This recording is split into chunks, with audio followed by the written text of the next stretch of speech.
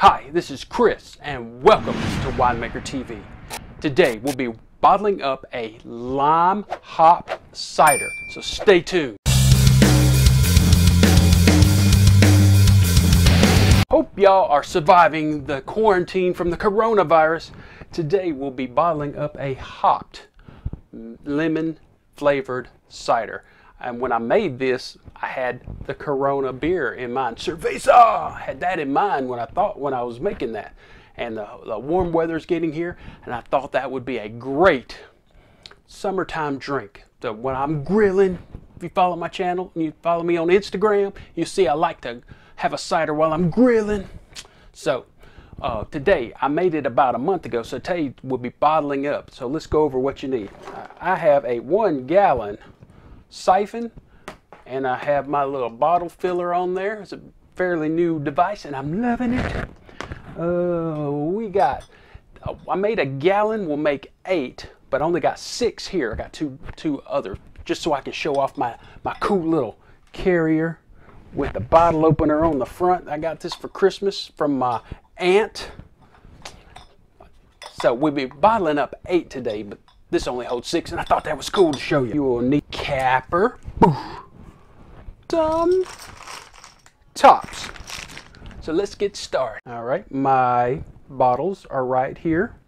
You want your source and your destinations a little bit lower. I have my bottling wand attached to the end of the siphoning hose, and I went ahead and put a teaspoon of sugar in each bottle so we can carbonate these. I like each of my bottles carbonated. And how this works, you give it a good pump and it goes into here, and this is like a valve. You see this little tip? When you put it at the bottom of the bottle, it opens the valve and it'll fill up. And what's cool is this displaces enough cider to where when it gets to the top, you take it out, it'll be perfect volume. So I really recommend you getting one of these. So I just set it in the first bottle. Give it a couple of pumps. This is a kind of a scrumpy looking cider, but that's all right. So I'm just going to fill up all 8 of these bottles. Like I said, this bottling wand is amazing. You can just go bloop, bloop, bloop. I really like this. How did I make it without it?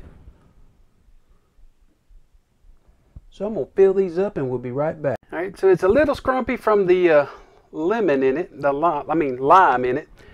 So we're going to bottle this up. So get you a cap. It's sitting in the sanitizer. So just put the cap on there. You have to kind of be forceful with this thing sometimes. When you hear the pop, sometimes these things are tricky. There we go. Well, first just don't succeed, try again, I guess.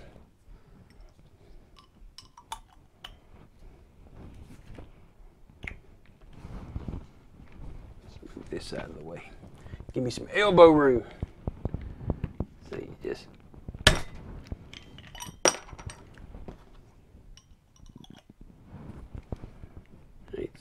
put your bottler down on there, capper down on there, and you want to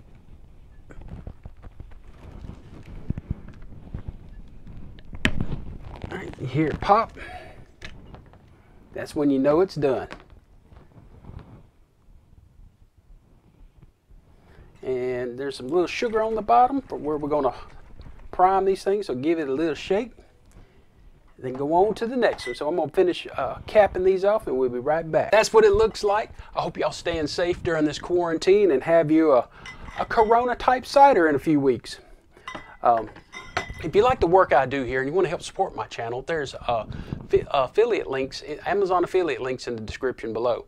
If you click any of those links and go about your average Amazon shopping, I will get a commission that will help to go towards buying equipment and ingredients. Also, on my YouTube channel page, there's a little PayPal donate button now. If you want to kick a few bucks to me, just click that icon and we'd be good to go. So this is Chris with Winemaker TV, and that's all there is today.